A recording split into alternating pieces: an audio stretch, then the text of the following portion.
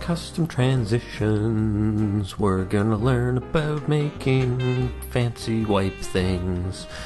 Hey everybody, this is Evan Abrams, and right now I'm going to show you how to make a custom wipe transition that moves across the screen, and you can reuse it later, and you can do all kinds of fun stuff with it. So I'm not going to waste too much of your time. Let's get into it.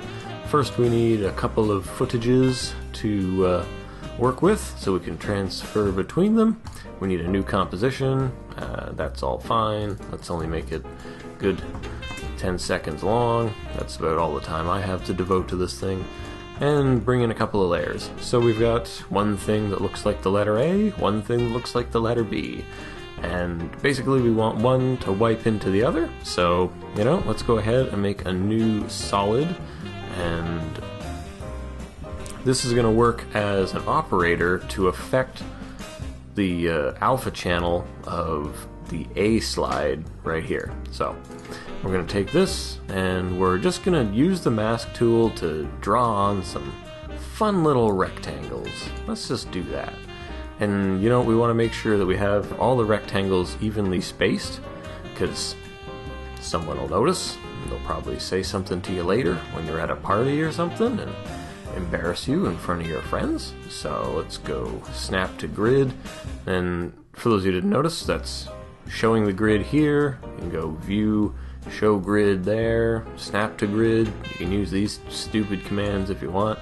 So let's get into it and just snap this thing to the grid here. So we're gonna make one about that big, go two ahead and make one that's like too big. That didn't quite work out. Double click on a mask's anchor point to be able to transform it thusly. So that's fun. That's pretty good. It doesn't matter if it kind of comes off the end. That's not even remotely important. Let's go three ahead and make one that's like three large. Something like that. Yeah, it's looking alright. And just move that a little bit this way. Alright. So we've got a couple of bands, bars, whatever you want to call these things. Totally fine with me. Let's make one more. Let's make one right here.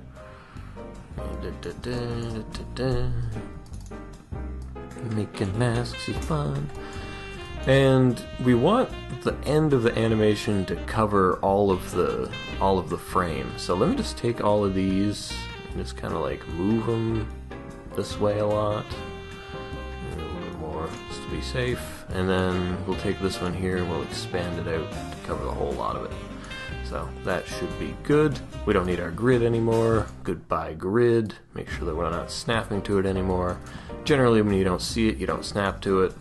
So that's good. Take all of these, hit M. That's going to bring up your mask path. Let's go ahead about 10 frames and set a keyframe here. This is what we want it to end on. We want the end to be that. And we want the start to be... Click and drag these over. Want this to be none of them on. Whoop! And they come across like that. So, So, we want that to happen. And really, all you need to do to make that happen is to take this, let's, go ahead a bit, have that layer start here, take this layer, set its track matte to the alpha inverted of the thing on top of it. Whoa! And there it goes.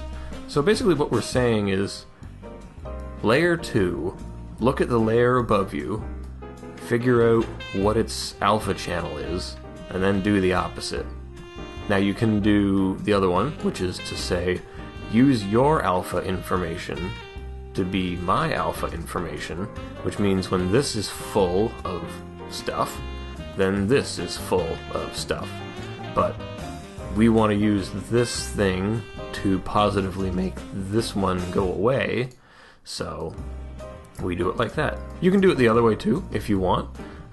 You can, have it bring stuff on if you so desire, so that works too. And that's pretty much how you make the thing of it. Now, if you want to reuse this effect, that's something else entirely. So we've made it. It looks pretty good. And, you know, maybe you've got another project coming up. Maybe you don't. Maybe you're just like, you know what, that was a good transition. I want to save it for later. We're going to go Layer, Pre-Compose, and pre-compose just this top layer. So select only that one, and then go to Layer, Pre-Compose. Name this something like Wipe Trans, or whatever you want to call it. I'm not good with capitals. You want to move all the attributes to the new composition, so that in this composition is all the work you did. When you have the checkerboard button here on, you can see where the alpha holes are, as opposed to them just being black and making, perhaps, you know, they think, oh, well, those are just black holes. When I render this, it's going to be black, white, like a barcode. But really, you want to render it out so that the alpha information is saved as well, so that you have a pre-keyed or, you know, pre-matted thing. That's M-A-T-T-E. So you're going to go Composition,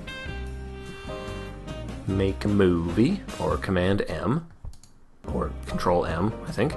And we're going to call this Wipe Trans.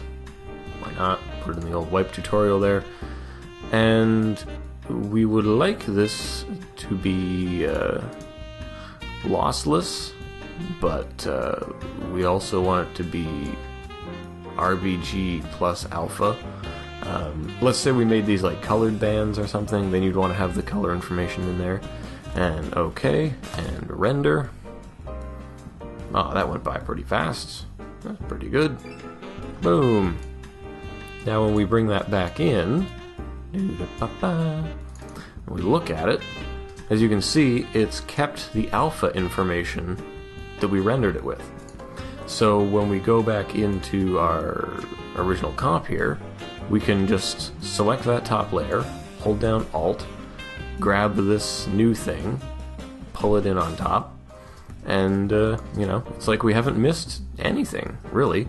And, you know, the good thing about this is you can reuse it in other projects.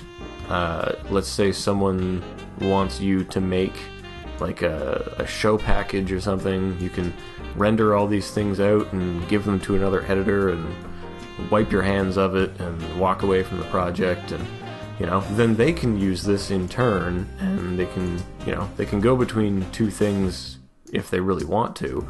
Or you could do something like, so let's say you've got some kind of a text or a graphic thing that you want to bring on. Well, you know what? Maybe a simple wipe isn't going to do it this time. Bring out your custom wipe transition, align that with the front here, use the alpha inverted, or if you want to bring something on, use the regular alpha matte. And now suddenly, you know, scenes are changing, stuff is coming on the screen, and yeah, so kind of like, whir, that's fun. Now you could even use this and just, you know what, I'm just gonna like scale that down a little bit, kind of like that.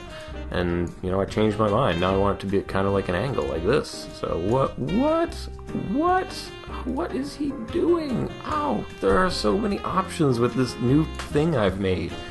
You can reuse it on other shows. If you're doing something that has episodes, you can reuse it in future episodes. You know, it really defines... The idea is to define a custom look for your stuff, so when people see it, they think, oh, dope, that guy's stuff, it's the one with that thing, and it, you know, makes you unique, makes your show stand out. And yeah, you can just keep reusing it in different fun ways. You could time remap this, you could stretch its time, make it slower or faster. You could... see, you could duplicate that, make it like an actual like solid layer of some form. You could make this like an adjustment layer even, you know. If let me just bear with me for a couple seconds here. How about that? Now we've just added a little bit of whoa, now you're adding more effects to this thing. That is so good. You know, what else are you gonna do? I don't know, how about I duplicate it and just do that again?